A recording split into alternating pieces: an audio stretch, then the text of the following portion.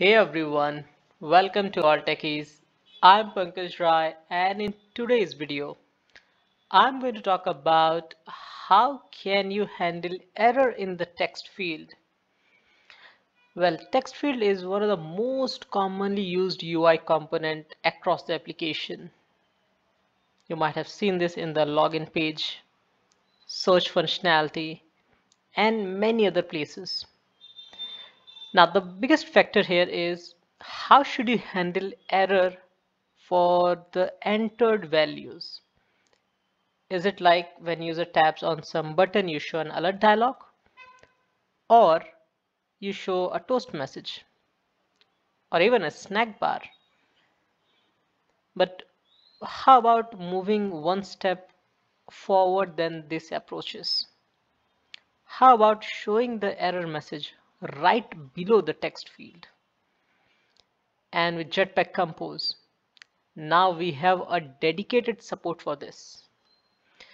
So if you are using Mate 3.1.0, which is currently in the RC version, then you will get this functionality out of the box. Well, in today's video, we are going to see how can we handle error right below the text field by showing some sort of error message to the user. So let's head over to the main activity. And here, let's create another composable. Let me name this as demo, or rather text field demo.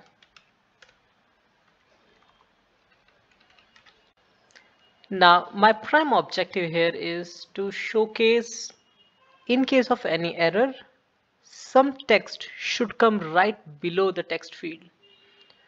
So for that, I need two state objects. One, because for the text field, we'll need an state objects. As user enters any character, we want to update the text field too. For that, we need one state object. And the second state object is to observe whether there is an error or not. So let's create two state object. First, we'll say username by remember. Here, let me say this mutable state of an empty string. Another state object to showcase is error in username by remember mutable state of false. So eventually we are saying that this username doesn't have any error because we are setting this default value to false, and for the username we are setting it to the empty string so that we'll able to see the hint as soon as this UI pops out. Now, instead of an ordinary text field, let's try to have an outline text field. With this, we get a text field which is having the boundaries too. Now let's update these values. So for value, we are going to write username, and on value change, we are going to say username equals to it. Also, let's provide label and placeholder. Well, label is nothing but the hint that will be shown for this outline text field. Now the placeholder, well, placeholder is a sort of a description that you can provide for the text field. Say for example, this text field is for username, then for placeholder I can say like enter your email address. So when this outline text field doesn't have any focus, then label is shown as a hint.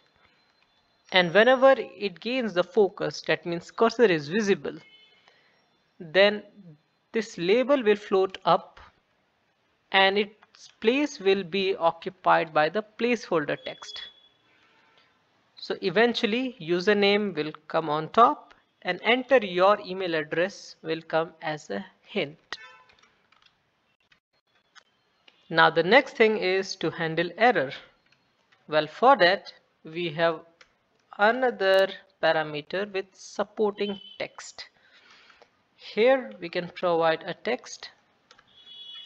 Say, let me enter this as enter a valid email address. Now the thing is that all this lambda gets executed one after the other, but we do not want this to get executed and show enter a valid email address right from the beginning. So what should we do here? Well, we can add an if condition is error in username. Whenever this is true, then only show this text, otherwise do not show this text. And finally, let's update the is error parameter with is error in username. That's it. We are good to go. The only thing which is remaining is when should we update this object. So for that, we can head over to on value change. At this place, we can check out for whether the username which user is entering is actually a valid email ID or not. Let's write a logic to check whether the email ID is valid or not. So for that, we can say patterns dot email address dot matcher username dot matches, and then we can directly assign this to is error in username equals to. Well, if it is a valid email ID, then it will return true, but our objective is to show true when there is error in username. That means when email address is wrong. So let's put not at the end. Well, that's it. Now let's add a modifier to let this occupy the entire width of the screen. Also, we'll place this inside, say, column, because eventually when you create UI, you may be having some sort of UI component one below the other. So just for that, let's put this inside column where we'll just have TextField demo as of now. Now let's run and check this out. Okay, so here comes the UI. We have username, and when I tap on this username outline text field, this label will float up and this hint will get replaced with enter your email address. So let me tap on this.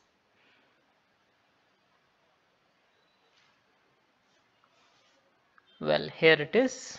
As this takes the focus, username has floated up and placeholder has occupied the place of hint.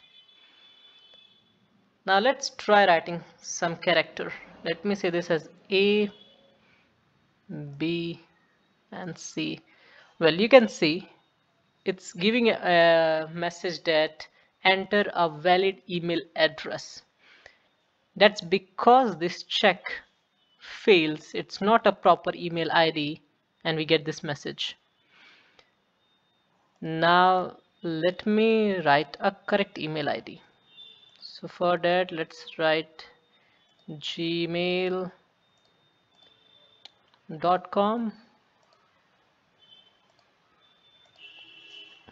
So here it is. Now as pattern says that this is correct email ID, we do not see any error message.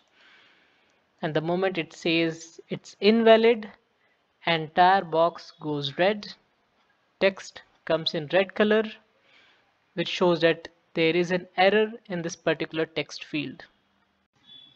Well, so far what you've seen is how to handle error in the text field. Now, how about the optimization? Well, let's revisit the code base.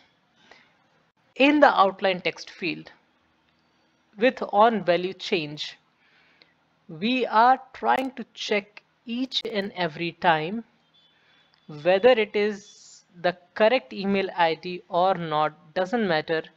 It updates this state. And as it updates this state, this outline text field has to get recomposed that many number of times too. So how about if we restrict this that only change the value when it is either true or false? Say for example, now when I wrote A, B and C, well, A, B, C is not a correct email ID, but for A it will recompose, for B again it will recompose with false value, for C again recompose with false value, and this goes on. So how to avoid this? Well, to handle this, what we can do is that instead of using mutable state of for is error in username, we can use derived state of, and in this place we can replace this part. We can make this val, because now we are not changing this value anymore. What it eventually does is that whenever username changes, which is changing from on value change, it will try to get the value out of this.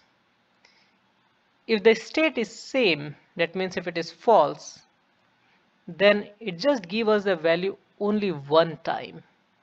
And once the state changes, that means from true to false, it again gives us an updated value. So by this way, we can avoid recomposition for the duplicate values. Like the series of false, false, false was recomposing this outline text field earlier, but now series of false, false, false will just recompose once, and that false changes to true will again recompose this outline text field. Let's check this out. Well, so here it is. We have username which is coming right at the red at the initial stage because it first went to username, then it read at username, which is an empty string, try to figure it out whether it's a valid email address or not. It says no, it's not. So eventually it gives this is error as true, and eventually we see this enter a valid email address. There is a very small fix for this, but let's check out whether it is working even or not. So if I write a proper email ID, do this error will go away or not? Let's check out. So abc @gmail.com. Okay, so here it is. You can see error no longer persist. Well, in order to tackle the initial issue of everything coming red in color, so if you remember, then earlier when we have used this is error in username with mutable state of, we set the default value as false. In a similar way, here you can use the if condition and can check out like if username is empty, then return false, otherwise proceed with the pattern check. Well, here is the UI. Now you can see we no longer have that issue where username was coming all in red color before because of this condition. Well, that's it for this video where I've talked about how you can handle error in the text field using supporting text. And not just this, we have seen how to do this in an effective manner using derived state of. Well, if you have liked this video, then please do not forget to hit the like button and subscribe this channel. Thank you and stay tuned.